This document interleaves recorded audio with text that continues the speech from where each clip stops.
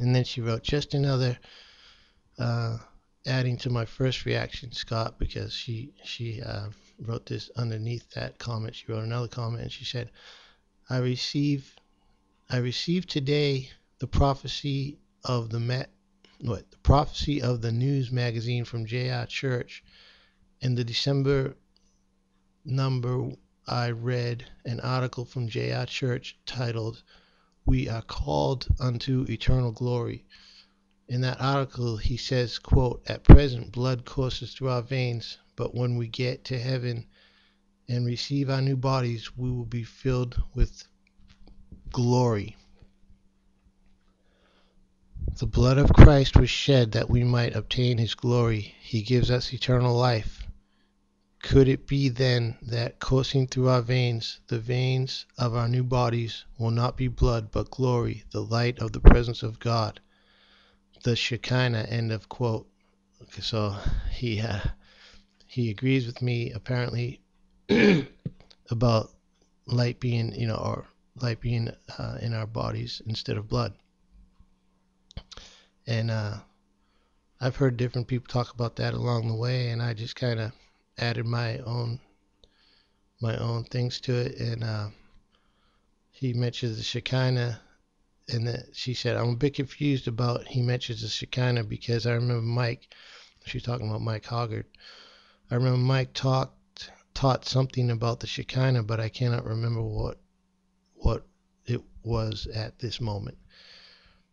And because Mike Hoggard talks about the Shekinah is not even mentioned in the Bible, and from what I understand, it's not mentioned in the Bible. So where does it come from? And some people say it's actually an occult thing where Shekinah is the wife of God and all this stuff. But anyways, I'm not sure about that. I've never read that word in the Bible, and it's supposedly it's a Hebrew word, and if anyone knows if it's in the Bible, then they could let me know. But as far as I know, it's not in the Bible. Okay. Nevertheless, this idea that we perhaps do not have blood, but instead light, or call it glory, courses through our veins, is also named. I thought I would share this with you. Okay, so she was just showing that to me, that he had said that, and I really appreciate that. If she ever finds this video, that would be great, because I have no way of getting in contact with her. Okay. Another person named Tianaka has sent me a message, and she said, "Hi Scott." And this is a woman that I met who and I was able to have correspondence with at the time. I was a member of that community, but through issues I do not wish to get into now,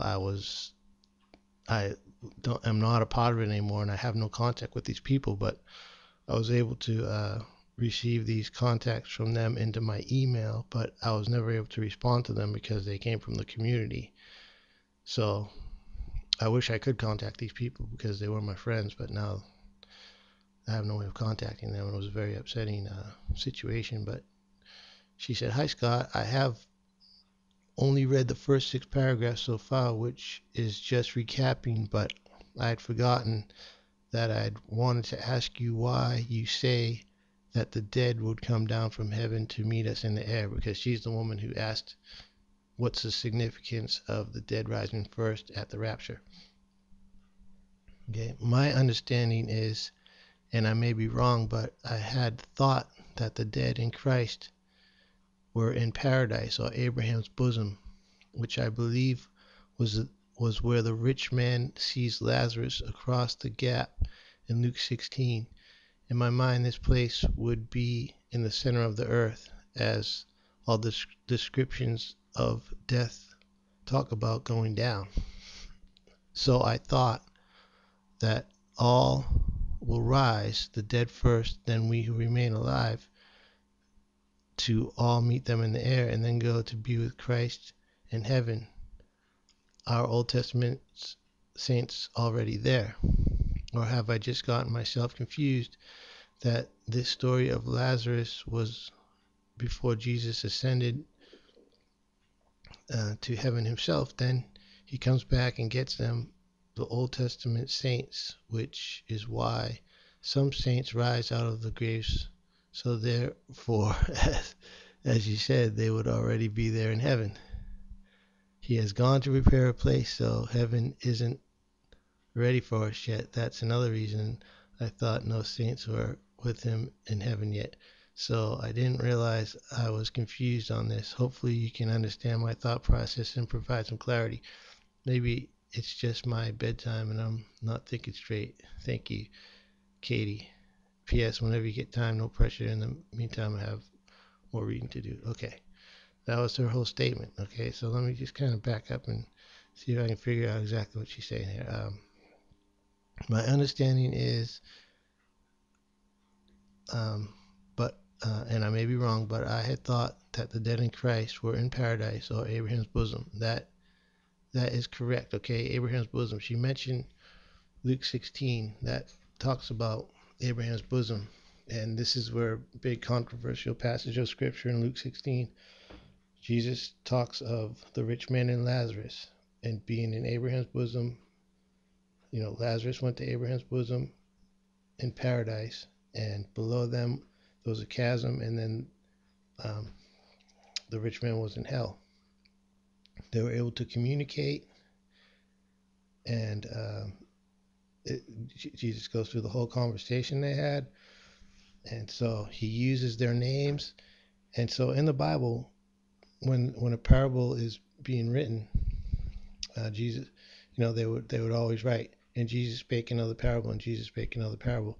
Well, before this story, it does not say, and Jesus spake another parable. It says, Jesus just went on to the story and said there was this rich man, and there was Lazarus, and they went to Abraham's bosom, and Abraham said this and did that. And it's like, if it's a parable, he would not use people's names. He would not have said, you know, the things he said. And what would be the point of that parable if it was a parable? I mean, what is the message? It's you know, I take this to be absolutely literal, because he's using their names. He uses the name of Moses, he uses the name of Abraham, he uses the name of Lazarus. He didn't say a certain man did this, or you know, he called the rich man without using his name, because the dead are not remembered. But Lazarus is remembered because he was a righteous man. I think I said the dead are not remembered anymore, but I meant to say the wicked are remembered no more. And so the point is that it's a literal occurrence that happened there. And so at that time, before Jesus had resurrected from the dead, he the righteous saints of the Old Testament period went into Abraham's bosom. But it talks about it in Ephesians, where it says, if he, since he ascended, what does it mean? But also that he descended into the lower earthly regions. The Bible talks about there's lower earthly regions that are down there, literally, that Jesus went into in his soul and spirit while his body was in the grave. And he preached to them that were down there. And it doesn't say he preached the gospel to the damned. It says he preached. It doesn't say what he preached. He could have been preaching that the seed of the serpent had failed. He could have been preaching that, you know, to the angels that attempted to stop him from coming, the ones that are bound in Tartarus. He could have been telling them, you failed. I am victorious. I have come to defeat death. He could have been preaching to them in Abraham's bosom. I am victorious. Come with me. Because what happened when he seen this is where it gets into another question that I used to have, which was, it's a paradox. It's like the thief on the cross said to Jesus, or Jesus said to the thief on the cross, after he repented, he said, truly this day you will be with me in paradise.